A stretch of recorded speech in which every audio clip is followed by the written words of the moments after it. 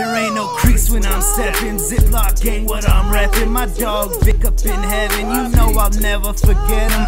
Respect to his parents. What's up, internet? Brian Spillwell here with another episode in beautiful, hot, sunny California. And today, if you can see off in the distance, we have another fire. Typical California.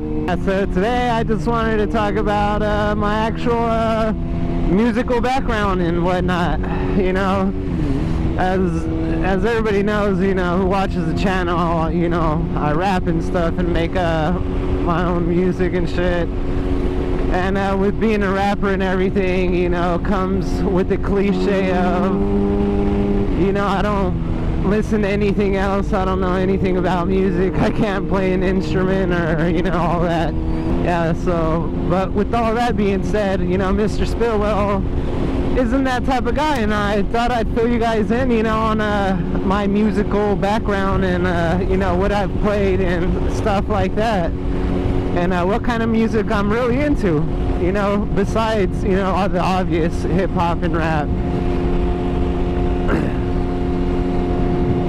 So it all started probably around when I was around 4 or 5. My parents got me my first drum set, you know, and it was a pretty legit set, a Pearl set, I believe, you know, from what I remember. I had an older cousin who was actually in a couple of pretty halfway successful rock punk bands, you know, and so, you know, I got into drumming at a pretty early age, and then, you know, with that, obviously, oh shit, you can see the helicopter.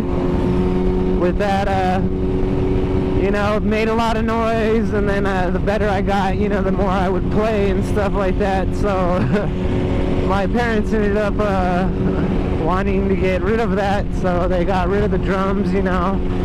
Unfortunately, I didn't really have a say in it.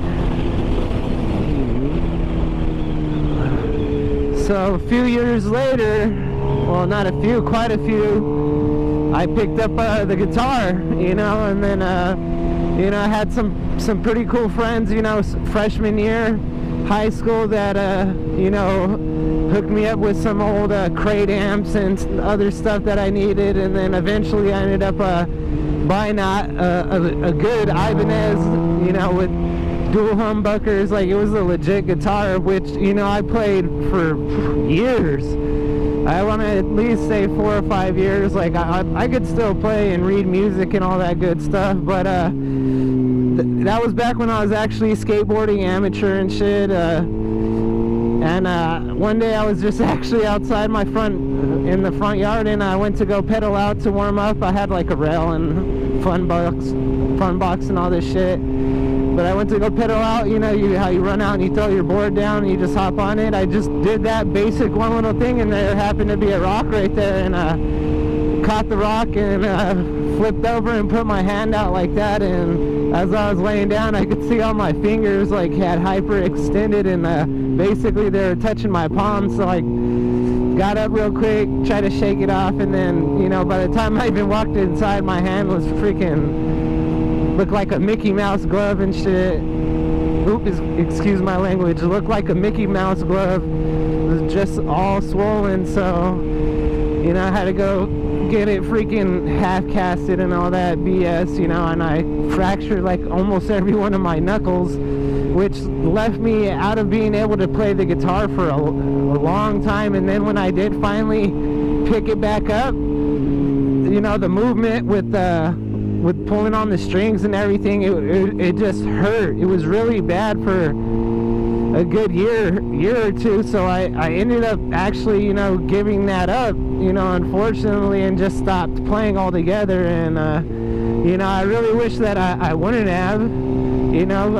I should have just kept pushing through the pain, because I mean, I still get the cramps a lot just from doing the clutch and stuff like that. Like, this hand is just completely shot. Like, it's kind of beat up, but, you know, I could still play and stuff like that, but I just no longer have a guitar or anything. And I used to have all kinds of them, you know, acoustic, electric, you know, all that good stuff. And then, you know, with all that happening, my buddy Paltrow at the time was, you know, just getting into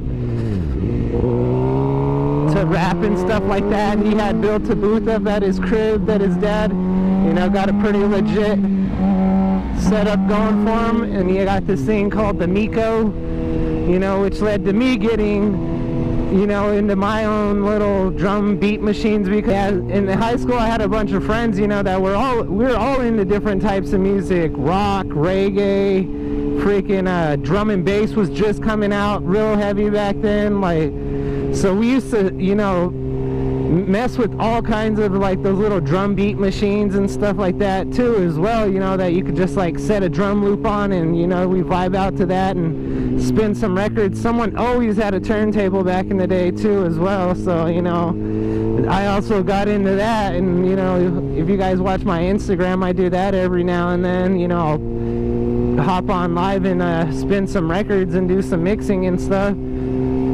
So I'm just all mixed up, man. And you know, partly because of that is due to my mom's influence. Her and my dad, you know, they listen to, you know, the classics, of course, but, you know, they also at a young age let me listen to Tupac. Right when Eminem came out, my mom actually got it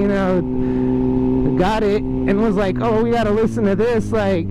So luckily, thanks to my mom, you know, she got me into, you know, Eminem and all kinds of other stuff at a young age. Metallica, you know, I had cousins who took me to Ozfest, and, you know, so I've had both sides, you know, listen to Wu-Tang and Deltron, the Funky Homo Sapien, you know, freaking Visionaries, and of course reggae, you know.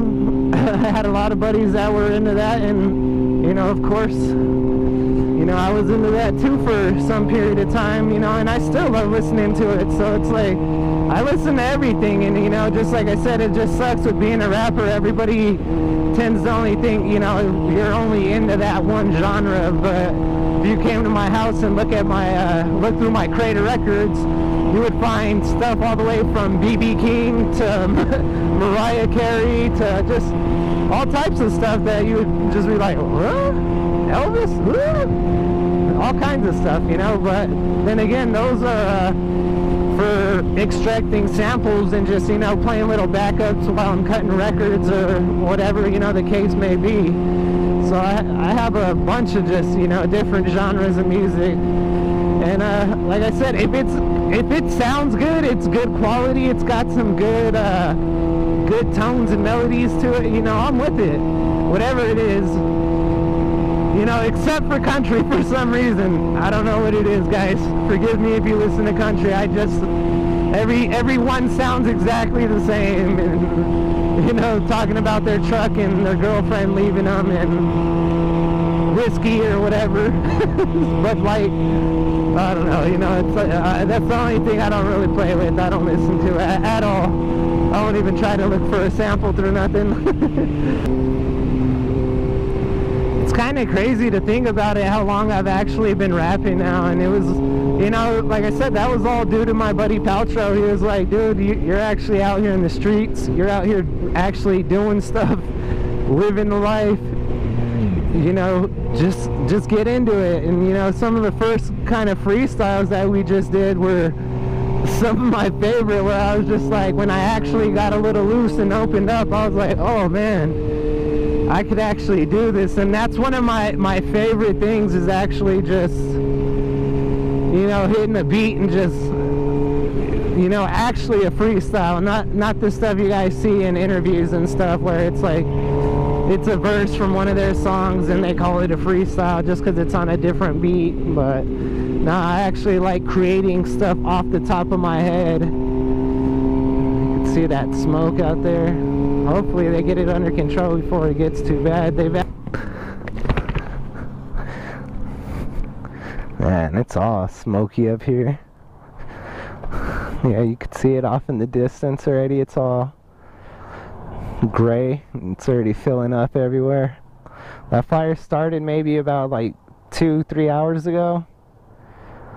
It's somewhere on the highway 330. Yeah, so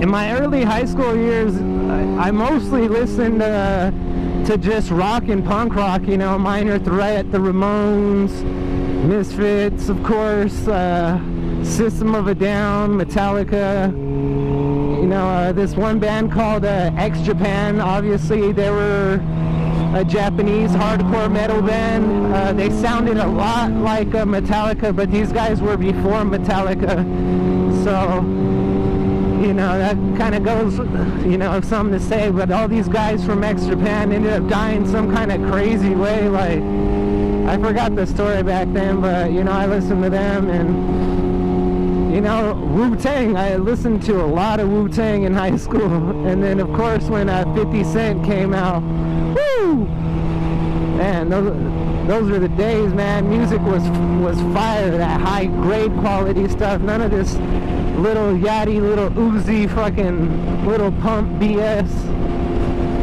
It's all garbage, man. Just, oh, yeah. Man, you guys are all a knockoff of trying to sound like Lil Wayne. Like, you guys are not original.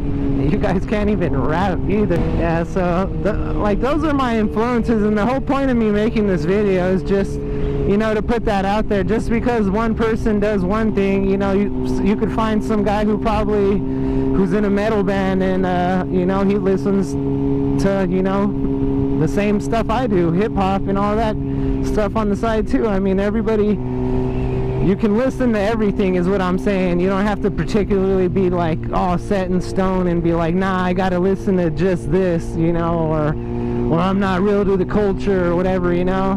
You know, some people get that twisted up in their head, and you know, they think you can only be defined by one thing, when that's just not the case. That's just, you know, it's ignorant. That's ignorant.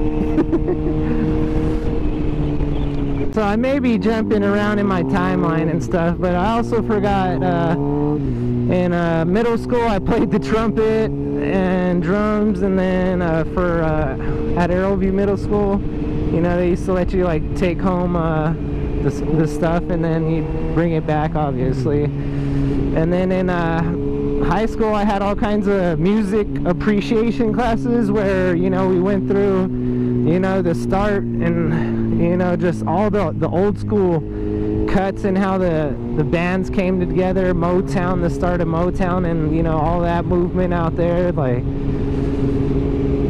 I've been, like I said, submerged in it all.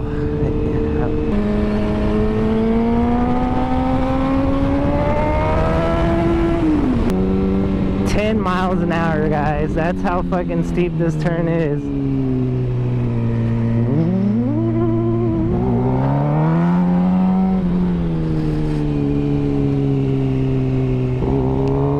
Let's scrape the shoe.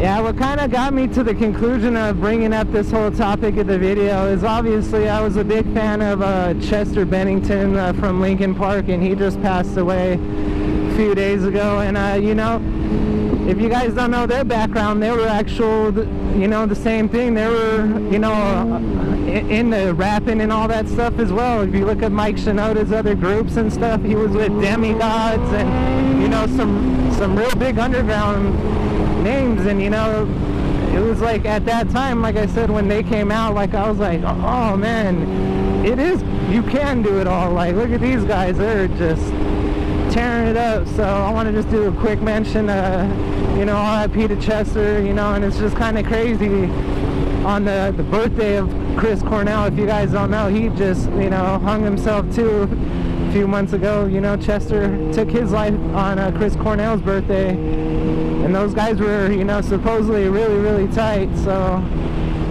you know, the pain in life is, you know, somewhat is too much sometimes for people to take, and it's truly sad. He left behind, you know, a lot of kids and stuff, and millions of fans, and me being one of them. And, you know, like I said, that's what made me make this whole video, is like, you know, the influence of, you know, their music and all that stuff. And like I said, me seeing that in high school, like, you know, broke that kind of eggshell at the time for me open, like, oh, I don't have to just be, you know, this.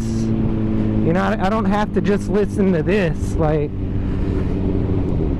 So, you know, that's what made me make this video, and, you know, enough of me talking. I'm gonna get back to the crib. And, hey, you know, like, subscribe, share with your friends. You know, for now, that's pretty much the only way the channel's gonna grow. If you guys, you know, share, tell your friends, you know, tell your cousins, tell your mother, your grandmother. You know, because YouTube's not going to be supporting the program for a while anyways, but like I said, we're on the path to fixing that, so I'll see you guys. Spillwell, out. You know these raps I be flowing like I'm in your house, and you ain't even knowing how for dog shit on the floor terrorize my city on a supermoto, riding through these malls.